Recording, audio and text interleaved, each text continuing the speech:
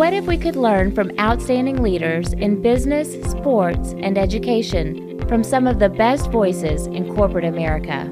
Lighting the Path is a series of interviews with industry leaders whose stories highlight strategies that build purpose-driven cultures, engage and retain top talent, develop drivers that create high-performance teams, and connect people to the vision of your company. Join us to hear from game-changing, talented leaders whose paths make a difference at work and at home.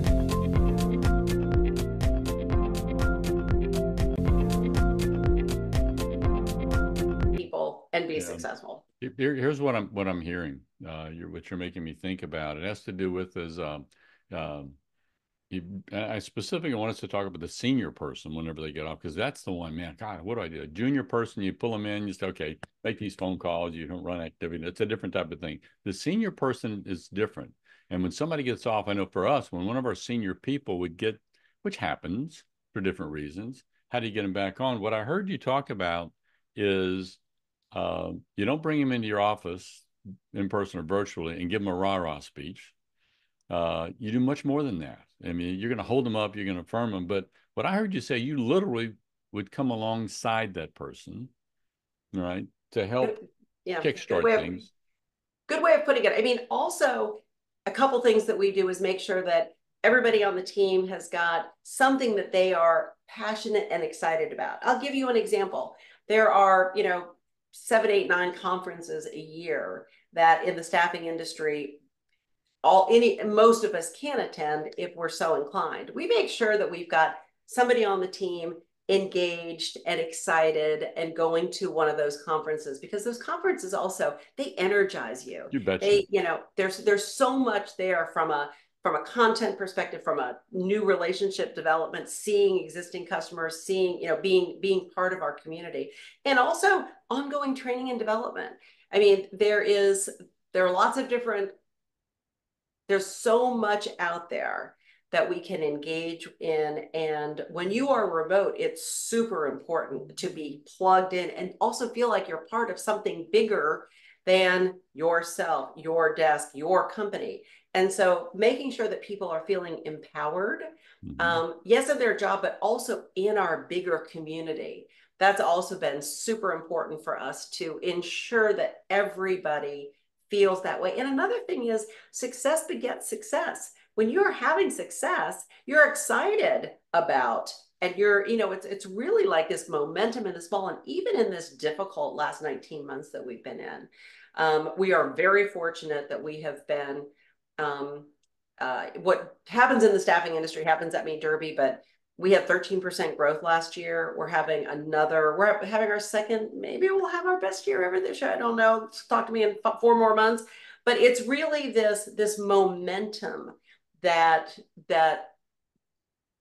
you just have to keep stoking. And it's really interesting. Part of it, Mike, is that we hire lifelong learners at Me Derby. And so when you're constantly feeding people with what they need, then they get what they want. They get what they need. Yeah. And I feel like this is turning into an infomercial for Mike, because it's the space I play in, right? I'm a learning and development to training. But the reason I ended up doing what I'm doing now is because while I was deemed somebody who was an effective leader, the way I led was I was a great teacher. This is what my people have told me over the years. They kind of led me to starting Lighting the Path, because that's what gets me out of bed in the morning, and I love it.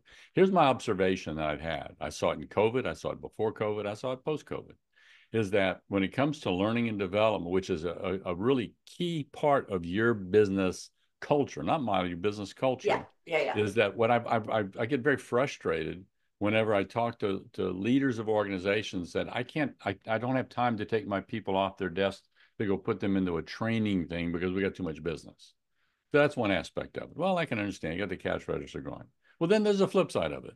I can't put them in training development because we just don't have enough business. I got to keep them on their desk.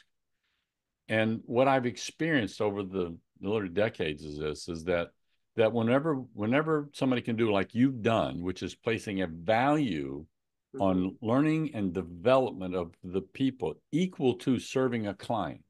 Yep. But I'm going to create that type of time, space, and financial resources equal to making a placement, making a sale, completing a search. Man, that has impact on the culture, doesn't it? Well, this combination of success begetting success. So you create this environment where people are successful. You're constantly giving them opportunities for learning and development, because that's how we get to our, in my opinion, our higher selves. This and we also give, and then we support them in their whole lives, right? In this remote and flexible work environment, and also give them open-ended compensation opportunity. So really, the more successful you are in staffing, in sales, the more money you make. So you've got people who are making more money than they've ever made before, and that's exciting. And then we also have great.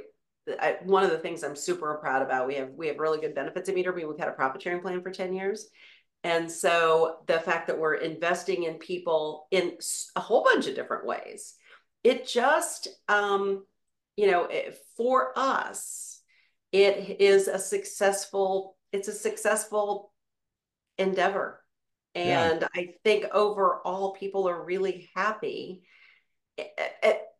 Listen, bombs blow up every day, and it's super challenging finding the best talent and it's there's millions of balls in the air at all times, but we are changing people's lives every day. And at Very the much so. core of all of the business that we do in the staffing industry, one job at a time, we are changing people's lives. That's right. That's why you and I always have gotten along, is because of the fact that I early in this business, I woke up one day and realized how many other professions, when you show up at work, that something you do today may change somebody's life. I mean, it has that kind of an impact. And I tell you, I don't want to lose this, Robin, because there's Sammy Jo Small is somebody who I was blessed to have interviewed on the program. She's an Olympic Canadian athlete. She was a woman hockey player. She was a goalie on the Canadian women's Olympic gold medal hockey team. So she's a world-class athlete. And when she and I were talking about competing at that type of level, one of the things she stressed so hard that I think we sometimes lose track of as leaders is the ability to allow the body to recharge, to step back, to retool. It's because what happens is, if you want to develop a muscle, you got to give recovery time for the muscle, and that's how you build stamina. And what happens is sometimes we get caught up in this go, go, go, go type of an environment. I'm hearing you talk about things where you allow people an opportunity and value the opportunity for the person to take a step back, so they come back stronger. They come back more fulfilled. They come back more connected. That seems to be a part of your culture. Yeah. And the, learning from every mistake. So, a call I had earlier today was, a situation that didn't go well. And so we did a, 30-minute diagnostic on it? Well, we had to do the internal diagnostic. Now we got to do the external diagnostic. And we need to ensure that we have all the information, and that while it didn't go the way anybody wanted it to, that we're able to have the conversation, get on the same page, and then have a vision for the future. Right. And so it's so important to, yes, rest, recharge, but also learn, so we can just keep on getting better. So that muscle is going to be stronger and more resilient. We use that word resilient a lot around here. Yeah. I think it's such an important quality in somebody in our industry. Yeah. Is this resilience, because there's so much change all the time. We have to be so flexible, and it's constant, but also it's exciting because it is constant and it is always changing. Yeah, very much so. It's you talk about resilience. By the time we get to air this, I'll have already released the one that I just had just last week. And what's interesting is the term resilience was the key aspect of what we talked about. And I love the definition. It wasn't getting up off the mat and getting back in the game. It was, the definition of resilience was leaning forward with learning. That it's like when you're dealing with a difficult situation, you don't run from it. You have the difficult conversation. You lean forward into it, but you do so with learning. What did you learn from the past? What are you learning now? where's it going to take you in the future? And I just love that definition of resilience. Okay, I'm writing that down. Please do. It's leaning forward with learning. Because the point was made is like, the definition of resilience before was getting back up off the mat. Well, getting back up off the mat, you're in the same place you were when you went down. But when you lean forward with learning, that means that you're not going to get back on the mat because you're not going to get knocked down because you lean forward, you learn to move your head, you learn to do something or whatever. So with learning, so it's not a matter of going this way. You're always, that's that movement forward. It's that I'm still learning. It's that move the ball. You're leaning forward with things. And because I think in our business, the people that we wrestle with, our people rather wrestle with is momentum. Because that's what I'm hearing you talk about is how do I build momentum? Tell me, you said you made a comment about the difficulty of the last 18 months. What was your reference point behind that? Well, we've been the staffing industry has been in I don't want to call it a free fall, but a downturn. And I think for, some, when you look at Me Derby's client base, and that, it is representative of every size staffing company, from startups to some of the largest staffing companies in the world in every staffing vertical. Over half of them are private equity, or our clients are private equity. More than half of the staffing companies, I think, probably in America. Well, no, because there's so many still independents, right? Yes, small, under $10 million privately held companies. But there's been a lot of pain, and healthcare staffing is been the biggest pain point. You mentioned SIA earlier, and ASA. They are fabulous resources for information and research. In the mid-year SIA report, healthcare staffing was down 48%, I think, year over year. And 25% last year, but in that travel nurse space that was so highly impacted during COVID and had such explosive growth is normalizing, and it's painful. And it's not just healthcare; it is commercial staffing. It is it's across the board. So companies and leadership is having to think. They're having to think differently. They're having to lead through vision, through empathy, through going back to basics in a lot of cases. I mean, the 5 years prior to this, the focus has been on talent of these staffing companies that have not had enough people to fill all the positions, and it's been a talent-driven market. And so talent recruiting and delivery has been king, and sales has taken a back seat. And in a downturn like this, and I think the industry overall, maybe you can quote me on this, I think it was down 10% last year. And I think the number was supposedly maybe tracking to maybe a 3%. We'll just have to wait and see how this shakes out then. So right. I know companies were expecting to see somewhat of an increase third and fourth quarters.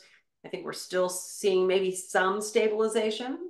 But my guess, and it's not really my guess, but I think the combination of the political environment and the interest rates still being high are keeping demand somewhat repressed. So anyway, it's been a difficult 19 months in the staffing industry. But you mentioned this could be a record-breaking time for you. What have you done to build momentum in spite of market conditions being somewhat adverse?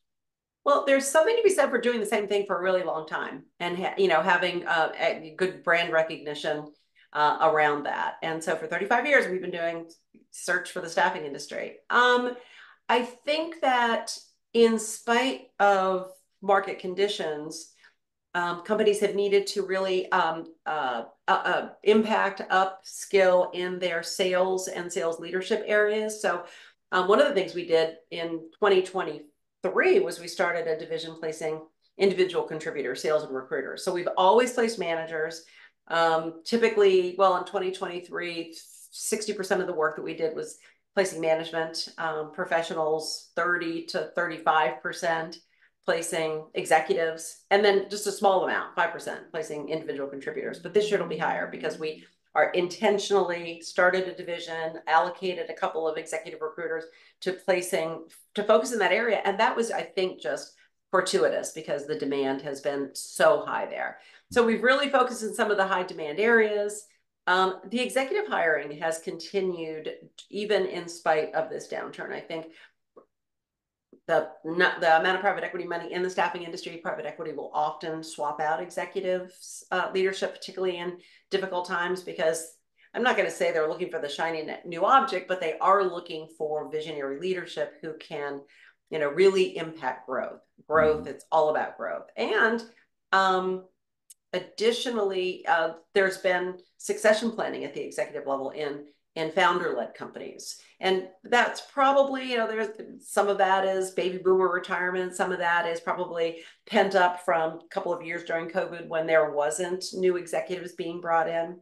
So I think there are, several things, but we are fortunate to have got, this very strong brand, a very well-tenured team, and we're so well positioned in the industry that we are fortunate to get a lot of referrals. Yeah. So the other part that that's kind of I'm hearing that's unspoken was that in spite of market conditions, the people in your group didn't go to a victim mentality.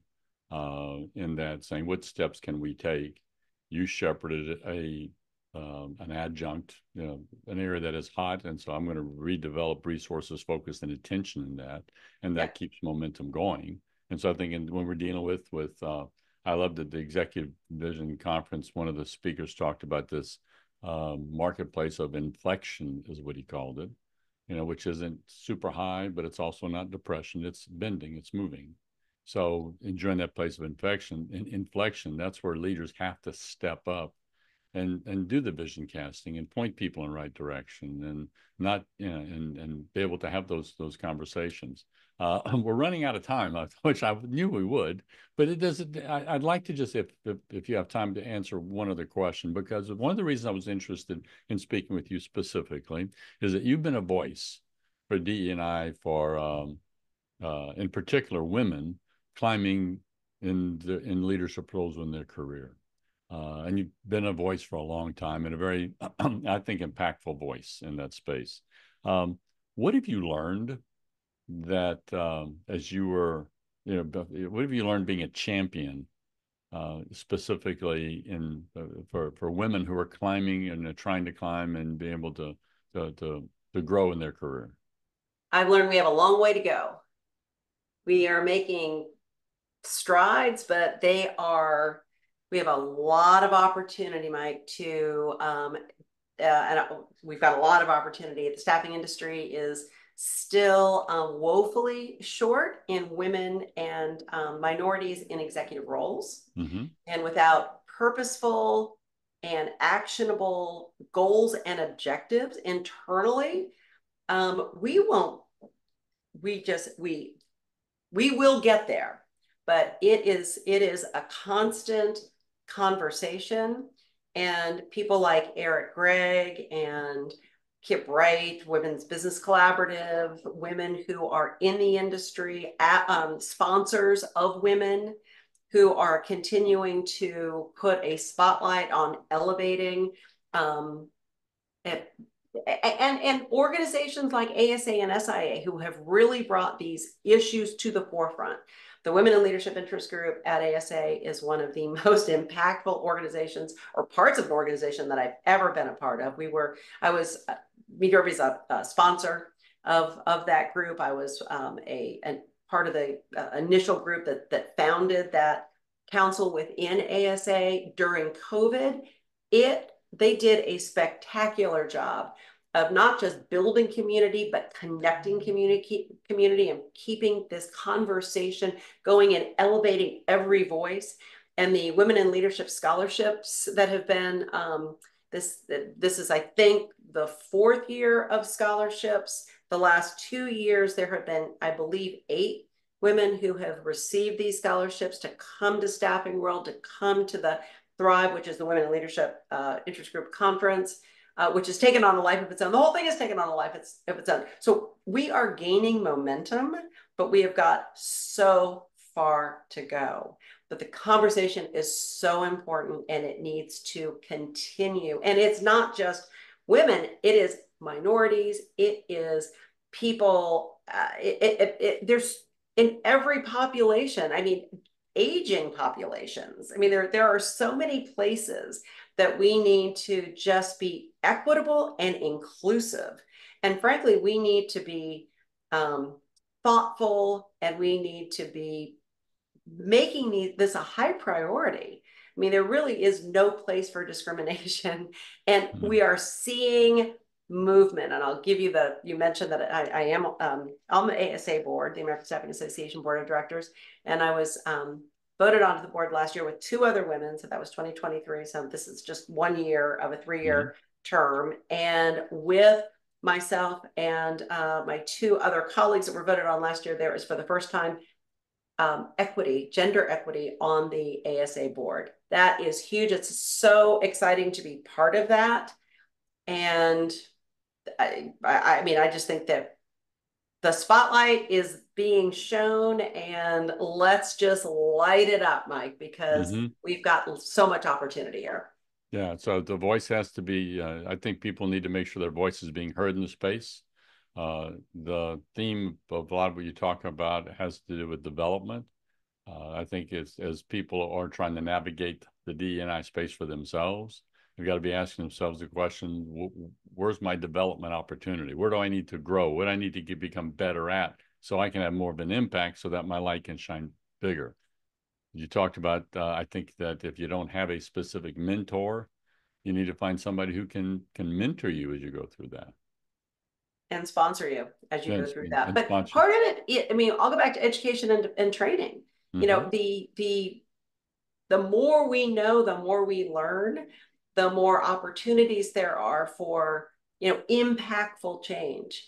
And, you know, it's all of us, but, you know, we don't know what we don't know. I didn't know the definition of a sponsor was somebody that advocates for you when you're not in the room, that puts your name forward. You know, and you know, in this political time we're in right now, Joe Biden is sponsoring Kamala Harris and has championed her, and she is now running for president as her, and it is because of his sponsorship in so many ways, not exclusively, but in so many ways. That's right.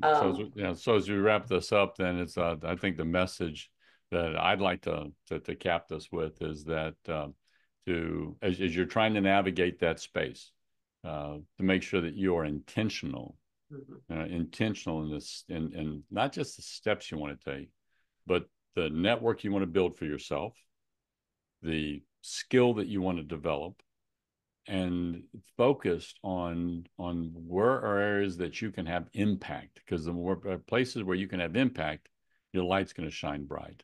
So Robin, and there's so many more resources than there were, you know, even 2 years ago. I want to just point out there's a group, an association, if you called Women of Color in Staffing, and it is a spectacular organization championed by a woman named Delibra Wesley, and really getting some recognition. But that's another resource for anybody who's interested beyond ASA and SIA, Women of Color in Staffing. Yeah, but let's tag those. But if you are not connected to ASA or SIA, you know, get involved, go look, and there's resources in there. Yes, that fall along those lines, and there's resources, and that's what I hear this message you have. So no, but Robin, I want to thank you so much for this time. It blew by for me. I just you're delightful to talk to. I love just the walk that you have, and the this sense of community. As opposed to company, you build a community. I think there's so much of us that we could learn if we embrace that in these organizations that we leave as we're trying to grow as leaders. And I want to thank you so much for sharing so much. We'll have Robin's contact information for you in the show notes if you want to reach out to her and her company and maybe say thank you if you got a follow-up question for us. So I want to thank you for your time, Robin, and wish you the best of luck. Thank you, Mike. Appreciate it. Appreciate you. Thanks for joining us today on Lighting the Path, Strategies for Tomorrow's Leaders. If anything in this podcast speaks to you, if I've challenged you, or if you want to spend time digging into this subject a little deeper, or if you disagree with me, reach out. My contact information is on our website, lightingthepath.net, or email me at mike@mikelejeune.com. Also, look for me on LinkedIn. I'd love to connect our networks. Keep lighting the path for those who choose to follow you. It's more than a responsibility. It's an honor.